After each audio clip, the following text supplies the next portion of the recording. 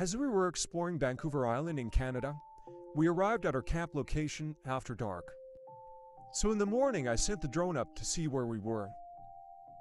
We were camping right next to this amazing rainforest valley.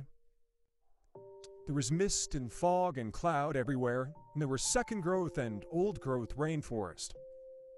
We were rather high up, and there was no cell phone service. This wasn't a campground, it was just a place in the woods. As we brought the drone back, we realized that the small stream that was right next to us was actually a series of multi-tiered waterfalls. It was really unbelievably amazing. There was a waterfall and then a pool, and then another waterfall and another pool, and up it went as far as we could see.